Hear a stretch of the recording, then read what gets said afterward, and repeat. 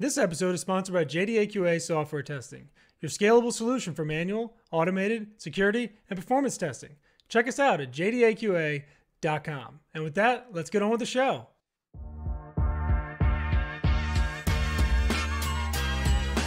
This is The First Customer, hosted by Jay Agnew.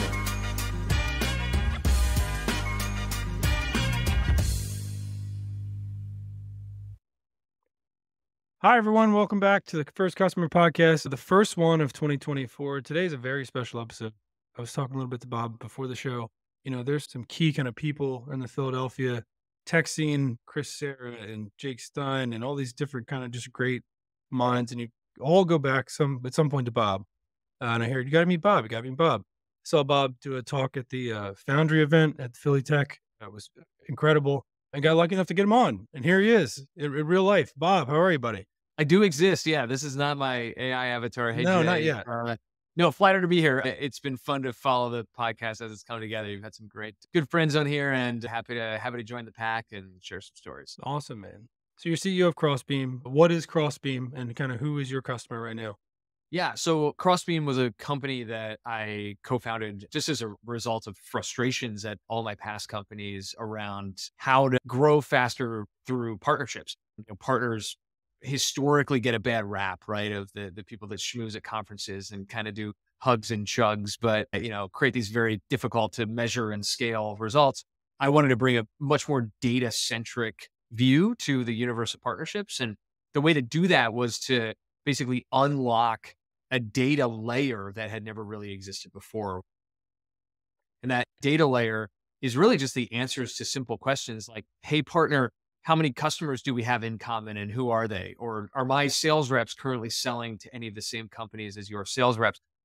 Crossbeam effectively functions like an escrow service for data, right? We sit in between those companies who partner with one another and provide this secure, independent platform where you can answer those questions, but you can also maintain total ownership over your data, total control over who sees what, when, and under what circumstances, and ultimately unearth the center of all those Venn diagrams, which in aggregate are this extremely powerful data set that you can use to build a whole go-to-market engine. And the whole practice is referred to as ecosystem-led growth. And we're just this key kind of technology platform that empowers like the unlocking of all those playbooks. It's such a great platform. And I as a small business owner myself, partnerships, like you mentioned, are kind of like this elusive, you know, sometimes they look like they're the easy way out. If you just get a bunch of partnerships and you have a bunch of leads and everything will be great. How does a company that's a small business or like kind of a growing, you know, stage business, what are the ones that you've seen that kind of get it versus the ones that don't, right? Because it's hard to figure out if you've never done it before, but like what's successful for those? Like, what is it, just finding a company that may have leads that may be customers of yours? Is it like more to it than kind of creating those partnerships at that level? Like, who gets it at a small business level? Yeah, you'll find that I answer a lot of questions in terms of like a 2x2 matrix, right? So there's kind of like, and this is actually a 2x2 matrix I refer to all the time when this question gets asked, which is like we call it the ELG readiness matrix, right? So how ready is your company for ecosystem-led growth? And there's really two dimensions. One is just your overall scale, really. How large of a business are you in general, whether that's from a revenue standpoint or a existing ecosystem footprint standpoint.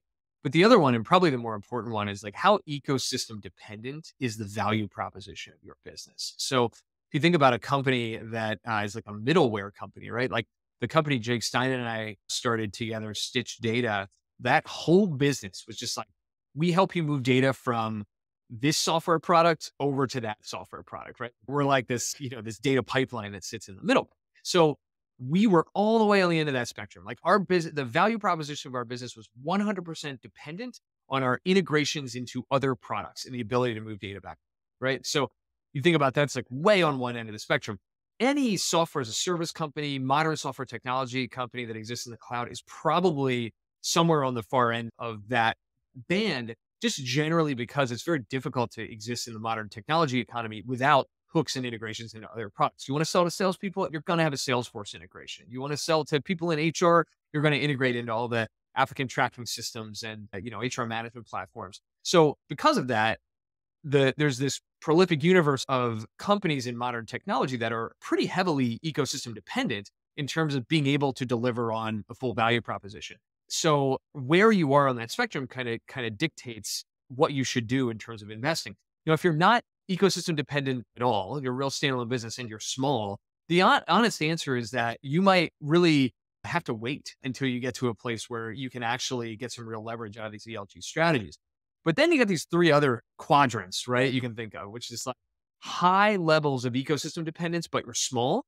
Well, that's a really exciting one because it means that you can actually immediately investing in like this foundational level of using ecosystem-led growth as a growth engine. You're small, so you want to focus on the top of your funnel. You want to focus on lead generation. You want to focus on market making.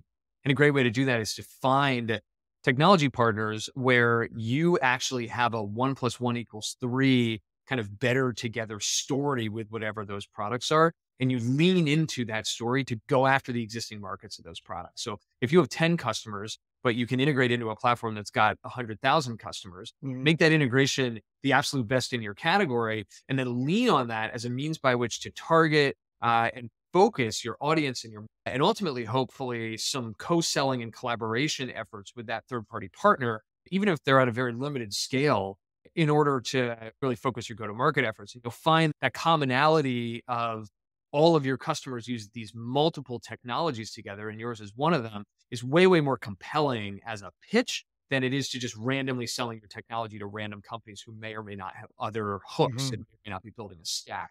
Um, Now, if you're in the section where you're big from a scale standpoint, but you don't have much ecosystem dependency, that's where you make a very different style of investment, which is you say, hey, how can I actually leverage my large existing user base to let ecosystems work for me?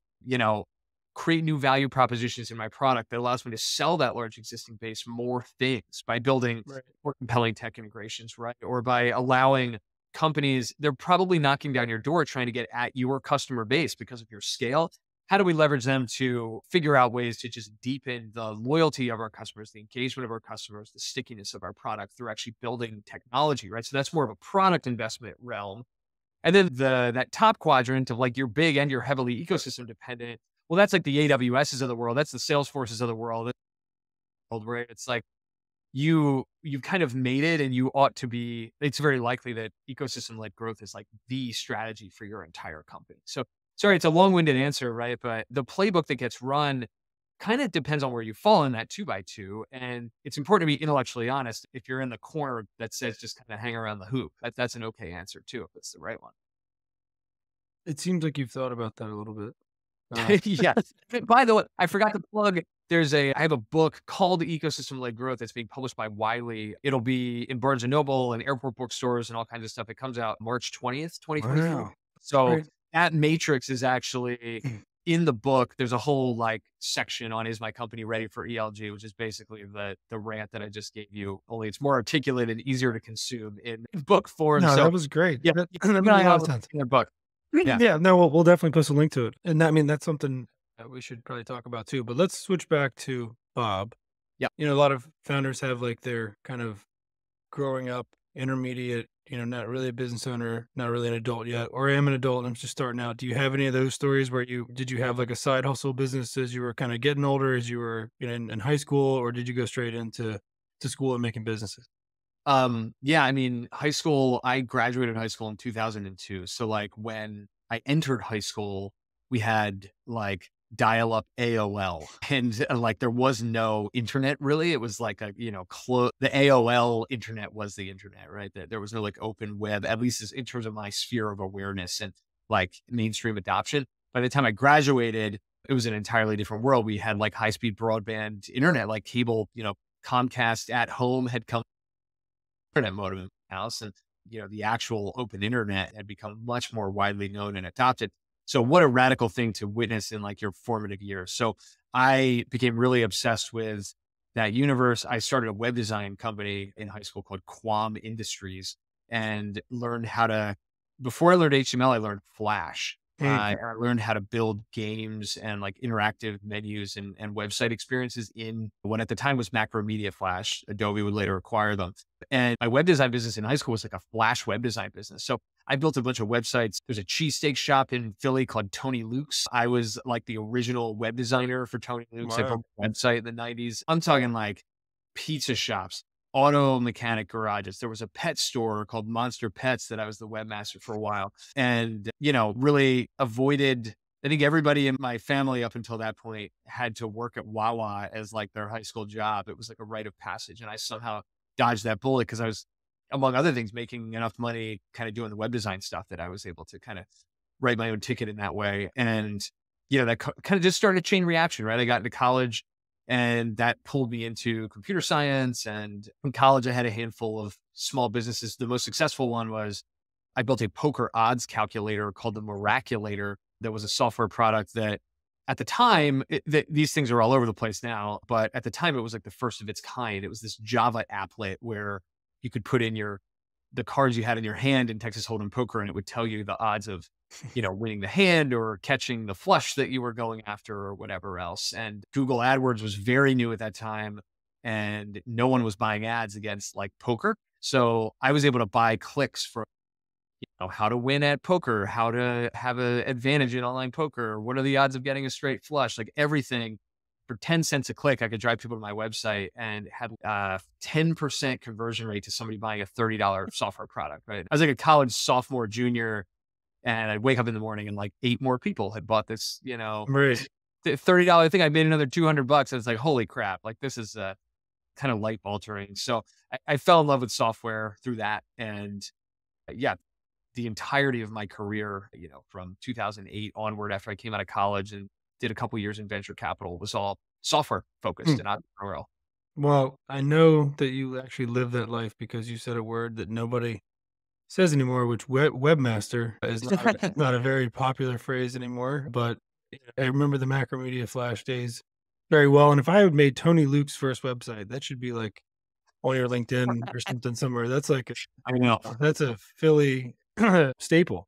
There Yeah. should I should shout out too. This is like, since this is the first customer podcast, right? They were actually my first customer at Quam Industries, and this is a really random thing of like I grew up in a town called Glassboro, which is in southern New Jersey. Rowan University is there now, and Rowan has swallowed the town. But when I was a kid, Rowan was called Glassboro State College. It was a very small state college. It was a tiny fraction of the town's economy. It was like this middle class kind of working town in South Jersey, super diverse, like, just really awesome place to grow up, but not a center of technology and not kind of known for entrepreneurship or innovation necessarily.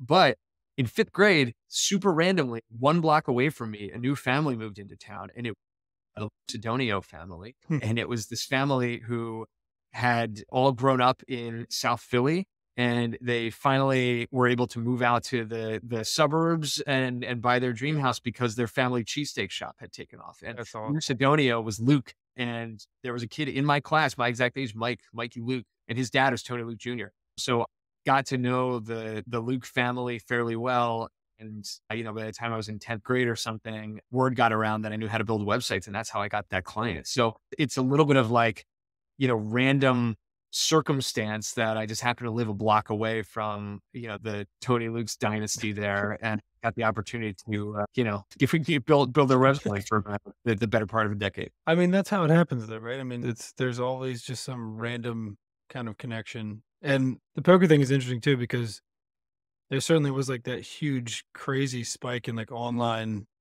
poker around The that time. timing I was remember wild. that. It was just like Yeah. everybody was doing it. They were sitting at home on a Friday night instead of going out. They were sitting home playing online poker, and you knew the guys who were really good, and they were making good money.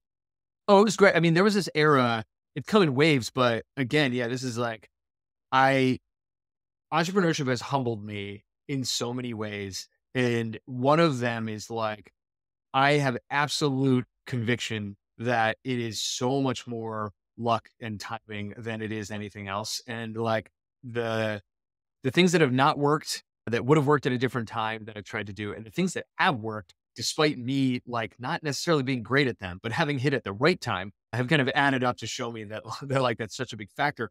But the poker thing is a great example.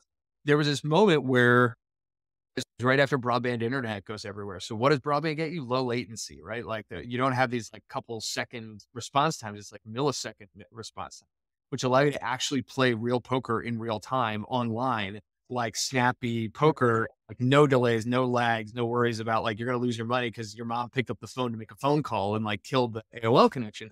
Right. So like the technology moves faster than the regulatory policies. So the FTC had not yet cracked down on any kind of online gambling because online gambling was impossible up until, 2003 or whenever broadband became widespread.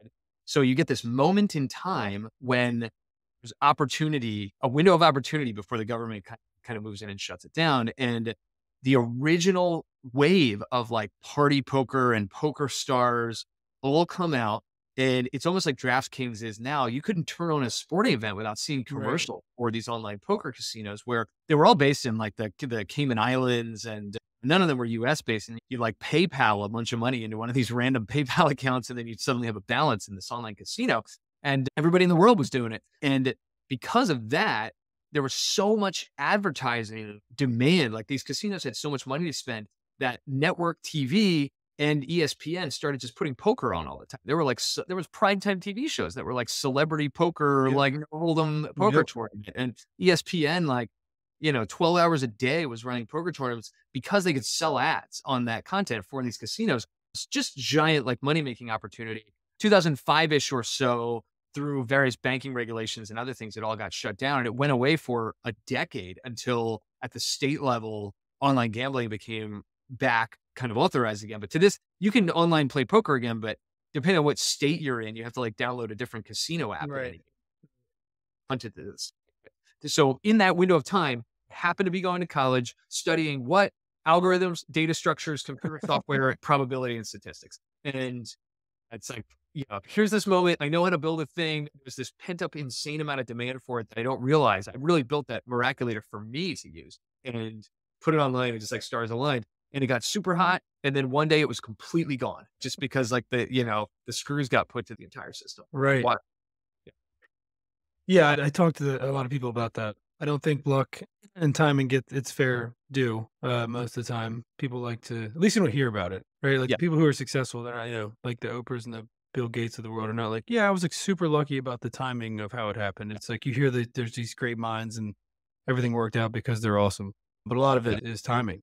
Whatever Matt Damon is doing at any given time. And like, Just do that. it's funny. He got, some heat for promoting crypto and kind of like being in some of those like crypto Super Bowl commercials. But if you rewind the clock, the poker fad, same thing. The movie Rounders, right, with Matt Oh, J. yeah. Norton, one of the big things that was like the bringing in of this Texas Hold'em wave. It's like wherever Matt Damon goes, that's That's his you're in a hot zone that's probably about to blow up.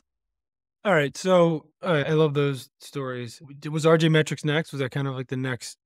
Yeah. So, all right. So I graduated college. I went to work at a venture capital firm called Insight Partners in New York. They're still around. They're actually more than just still around. They have grown into this force of nature venture private equity crossover fund that manages tens, if not hundreds of billions of dollars of capital at this point.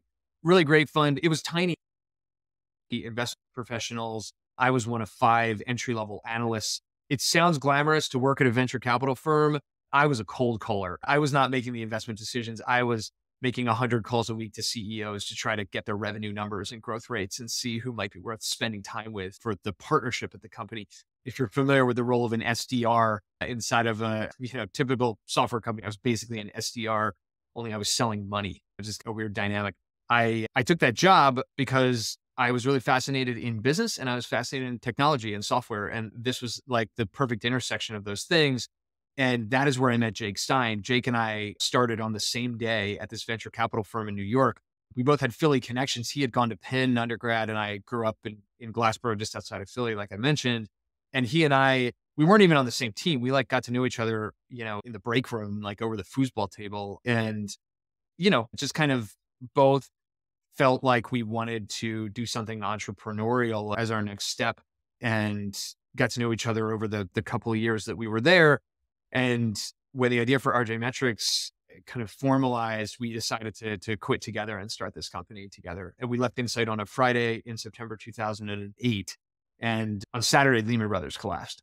And we were kind of off to the races, needing to bootstrap a company that didn't quite exist yet, having just quit our jobs. So it was quite a time. Yeah, no, like we talked about before, Jake's been on the show, a Yeah. lot taller in person than I thought he was gonna be. Oh, I was he's, like, wow, I didn't know he was like a giant. Was like yeah. some Despite that, I promised you could beat him in basketball. I don't I don't know, man. He could just stick his arms up. He'll destroy you in ping pong, though. That's his Oh job. my god, I couldn't imagine. He could probably reach yeah, he could reach the whole table. But I do find it interesting. What is your side of the equation with having a co-founder, right? Like I've had businesses I've started myself. I have businesses that I've co-founded. They're totally different, Yeah. completely. And if you, I mean, it sounds like your first real, business was co-founded. Have you done any Yeah.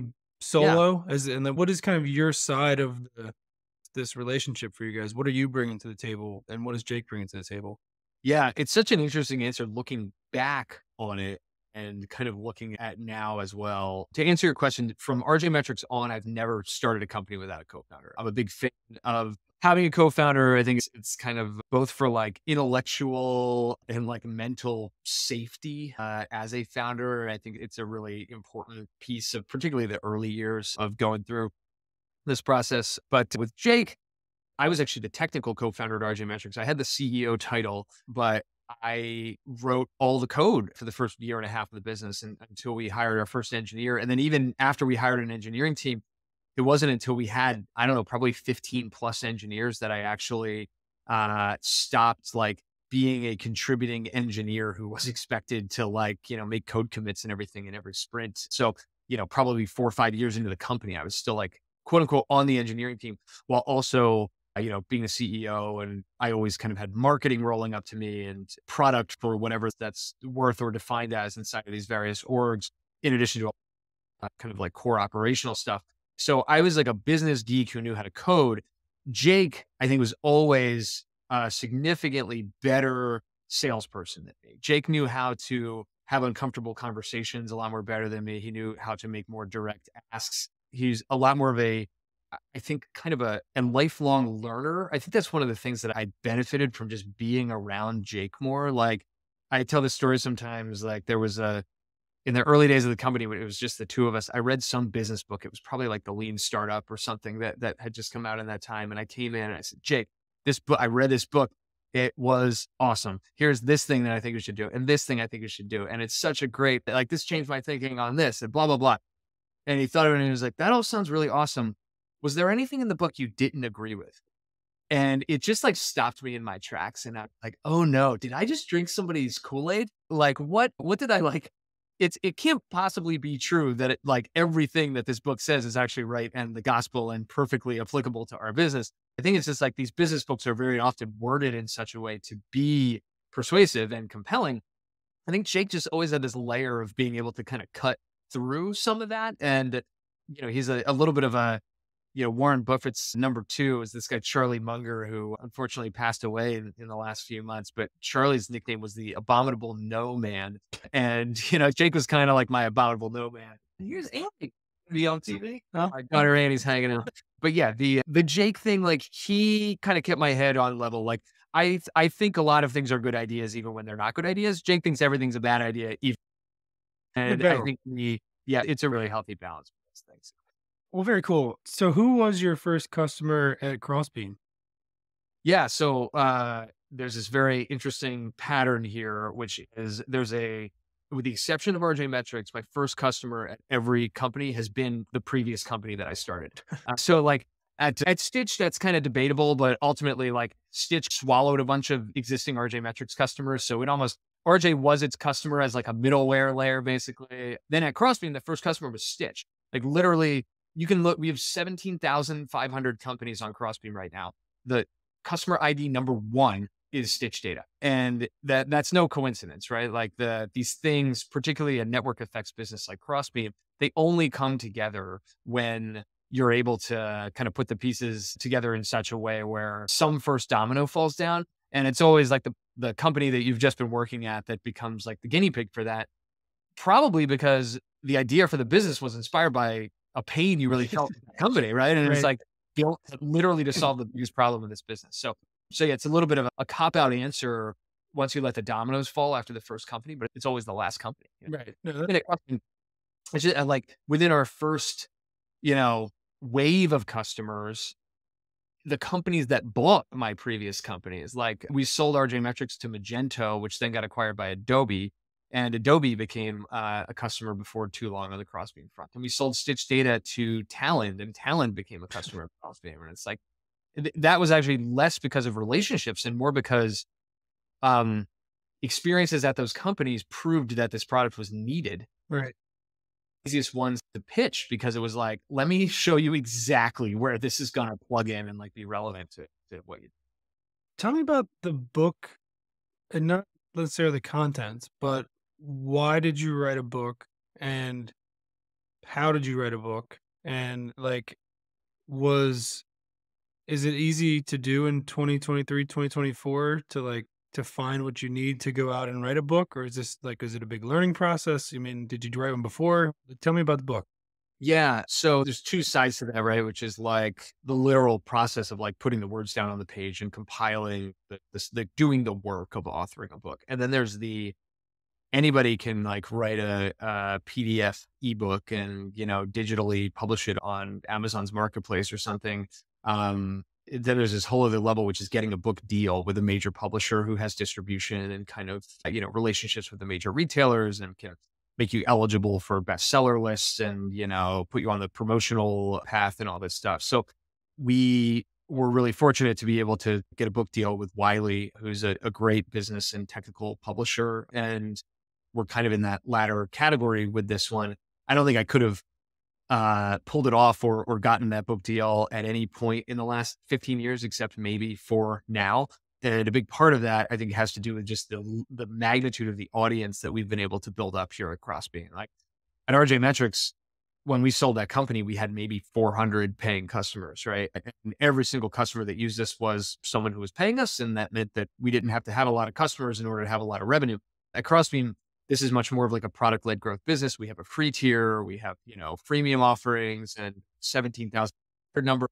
That's companies, right? So then you get up close to the 100,000 level when you're talking about actual users in the product. We have conferences, we have a, Slack user community. We have our own like thing called Crossbeam Insider, which is our own little, almost like a little media company within the company that we run, right? So we have all these like social presence and distribution channels, email lists, all that kind of stuff. So look, if you're being realistic, like what makes a publisher want to publish a business book? The fact that there's a message and some storytelling that will resonate and will lead to a good book. But B, and probably more importantly, is that the energy that can get put behind this is going to have some reach associated with it. And that's either because the author is like Britney Spears or something who commands like has a bajillion Instagram followers and people will see the book and buy it.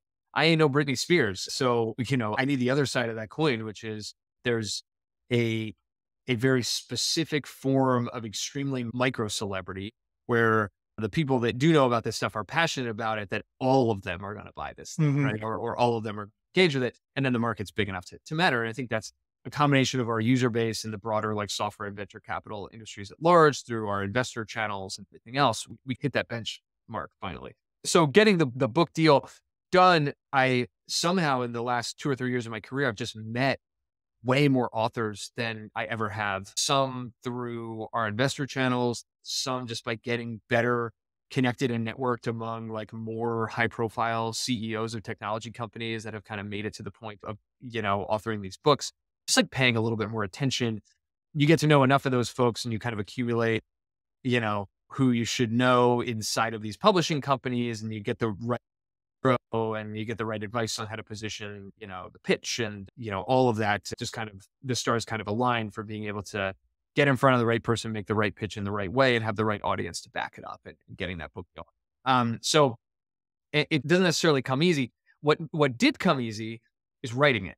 And I might be the last person to write a book in the pre like ChatGPT era, right? Like I had most of the manuscript written with zero AI support. It was useful in like putting the glossary together, but the book is like actually written by a human. But the process of writing it became very easy because it was really just a matter of synthesizing the same stump speech that I've been giving and the same stories that I've been telling over the course of the last 10 years and more specifically the last 5 with Crossbeam, as a CEO, a big part of your job is just repeating yourself over and over again, right? Like telling Right. the same story and you're constantly looking for social cues and responses and seeing what's resonating with people. And then your story evolves and adapts so that you've got the best possible way of conveying the information. And, I've got several years of having like really worked this stuff down, whether it's the RJ metrics backstories or the origin story of Crossbeam or like why people use the product or why partnerships is something that people historically hate and now are starting to love. And all of that stuff comes forward in the book, right? It's a little bit business biography. It's a little bit origin story of the market that Crossbeam plays in. And it's a little bit business advice and playbooks of like how to actually execute this stuff inside your company. You can think of it as like those 3 parts. All 3 of those like spin me up and I'll talk about it all day. Over the course of a summer, I just blocked off the mornings in my calendar 3 days a week. And, I drop my daughter off I go to the local public library here in my town in South Jersey. I write for 3 or 4 hours. And in that 3 or 4 hours, I'd write several thousand words. And you do that over the course of a 3-month period and you've got yourself, a 250-page book or so. It was not a lot of new ideas. It was a lot of new organization of things we've been really battle testing over the last several years. Love that. All right. Couple more questions. One I'm very curious about. It is the new year. Um, Goals galore. What is your process for like creating goals that you're actually gonna give a shit about after tax day or after, whatever, pick a date? Is it a real process? Is it something you've repeated or is this something you just kind of wing every year? You're like, this is what I want to kind of set out to do for these next 12 months. Yeah, I mean, I think that time horizon of 12 months is arbitrary, right? Like it just so happens that's how long it takes for our planet to go around the sun. So like, if it took 9 months for our planet to go around the sun, like would we have our 9 month goals and time horizons set up, right? Like there's a there's this interesting, we as humans, it's helpful to have these like time bound constructs. But I think when I'm thinking about goals, I really try to think about like what is the thing that we want to achieve and that will really matter. How will we measure whether or not we have achieved that? And then what's a realistic time in which to think that we'll reach that point of measuring it? And, we use OKRs at Crossbeam, objectives and key results. There's a lot of different ways to kind of slice that, but at its core, OKRs are like objectives are these statements that you hope to be true. And these key results are quantitative, right? It's these very specific, discrete things that you can measure and you can measure them reliably and continuously. And it's not like, yes, no, we did or didn't do this thing. It's like, we hit this percentage or we hit this dollar amount or we hit this number of users or whatever else. And we go through an OKR process on an annual basis, a strategic planning process at Crossbeam, but the OKRs aren't always 12 months. Those OKRs can be, especially when you get down at the team level, not at the company wide level, they can be quarter, they can be 6 month.